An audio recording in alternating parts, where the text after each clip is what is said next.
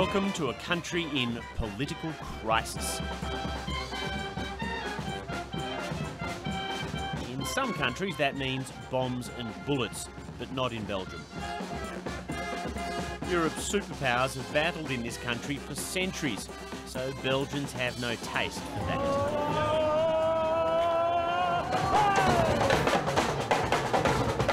This is the town of Stavelot, home to French-speaking Walloons. Attention, attends, je ferme. Voilà. On va te coiffer. Attends. Julianne Thomas, her mother Joanna and her father Jarno are part of something their town has been doing for more than 1,000 years. Voilà. Vas-y.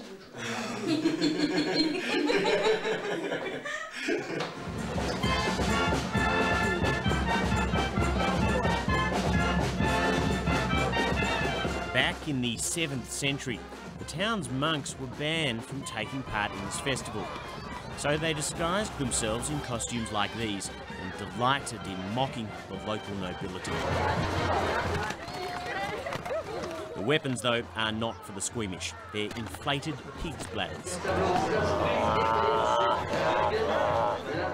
Je crois que ceux qui veulent vraiment séparer la Flandre de la Wallonie ne viennent pas ici et je pense pas qu'ils ont compris grand-chose à la Belgique. Ce qui est dommage, c'est qu'on parle seulement de quelques personnes qui veulent séparer la Belgique, mais on ne parle pas des milliers de personnes qui, eux, veulent garder la Belgique unie. The parade can't hide the fact that this is one of Western Europe's poorest regions. Unemployment here is double what it is in the Flemish North, and the public sector here soaks up twice as much of the federal budget. This region now needs a nation more than ever. This is the rich cultural history of a people who for a long time ran this country. Even though they're now far more likely to be poor and unemployed, they still know how to have a really good time. And for some reason they love hitting people on the head with a pig's bladder. And I can't even see what I'm doing.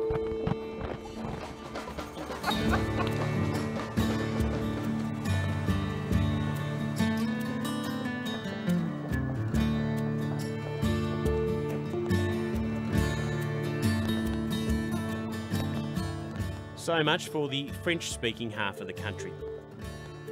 Now let's venture into the Flemish North. That's the Dutch-speaking region, which some would like to be the independent nation of Flanders.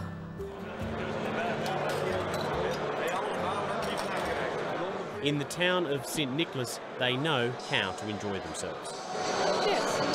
As the nation's politicians try to find a power-sharing formula, they'll have to factor in the views of people like Peter Busyrogge of the Flemish Separatist Party, the NVA. Wallonia en Vlaanderen op twee snelheden leven. Het zijn twee totaal verschillende landen. Eigenlijk zijn het landen, het zijn wel deelstaten, maar het zijn twee verschillende landen met twee verschillende culturen. Do you see any point to Belgium itself? I mean, do you have a Belgian identity? Persoonlijk, nee. For centuries, the Flemish were ruled by the Spaniards, the French, the Austrians and the Dutch. It's only in the last few decades that they feel they've broken free of the Walloons. Oh, that's good. Wow, yeah. Peter is the acceptable political face of the push for independence, but sometimes the front can slip. So you don't have any friends who are French speakers? Not a lot, no, but I mentioned, ik begon erover in het begin van ons interview, waar dat ik zei van dat wij kennen niets van de Franse media, zij kennen niks van hier. We leven als twee gescheiden landen. In de geesten zijn we eigenlijk alle twee zijn we al gescheiden.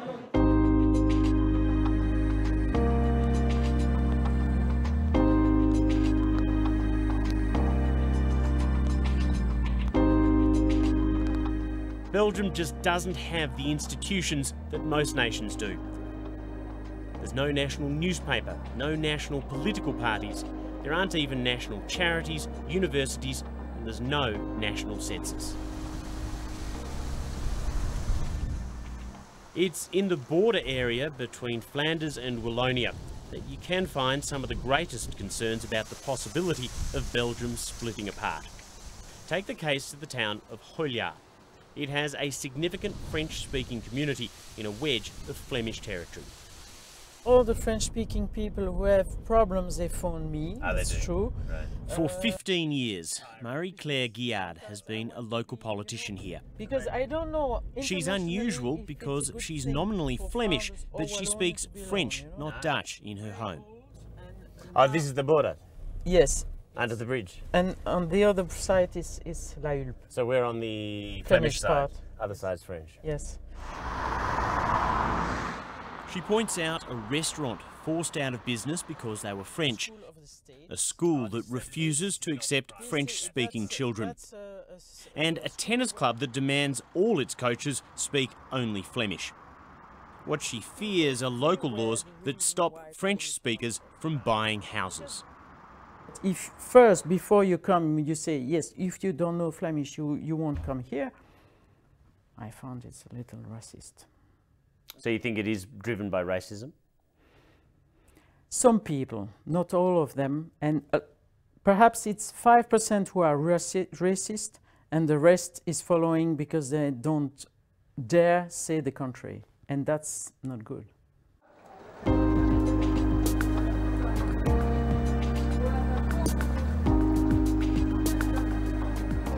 In the heart of the capital, Brussels, which is multicultural and international, you find what many consider to be political poison.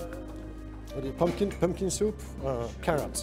The Vlaams Belang Flemish nationalists may be on the far right, but a whopping 20% of the nation last year voted for views like this, expressed by party chairman Bruno Valcaniers. Belgium is indeed, in my opinion, it's an occupier, because basically it was created to dominate, to let the French culture dominate the Dutch culture. So in my opinion, it's an occupier. Deemed racist by the courts and excluded from the federal negotiations, their stance is electoral honey. A tough line on immigrants and complete disdain for Belgium. There is no common vision anymore. There's no common values, no common virtues anymore in Belgium. Does that mean there's now no longer any meaning in being Belgian? For us, there never was. And for more and more people today, there isn't indeed. That is correct. Such thinking is the antithesis of the spirit embodied in the European Union. But it's the EU that has made the prospect of independence more viable, with a common currency and a bank, amongst other things. Against that, it's Brussels, the internationalised, officially bilingual city, that makes splitting the country that much more difficult. La Belgique est un peu un laboratoire de ce que va être l'Europe demain. Est-ce que l'Europe va être une Europe vraiment politique? Est-ce qu'elle va demeurer simplement une zone de libre-échange économique? Est-ce qu'elle va être capable d'avoir un poids politique? Quelle Europe? L'Europe des régions, l'Europe des nations, l'Europe fédérale? Je pense que l'Europe sera un peu ce que la Belgique va devenir demain.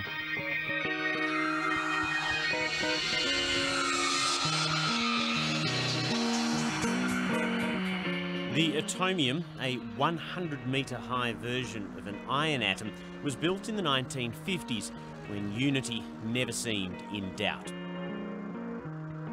In the end, there will be political compromise here, with even more power taken away from the federal government and given to the regions. No one knows if that will split the atom of national unity.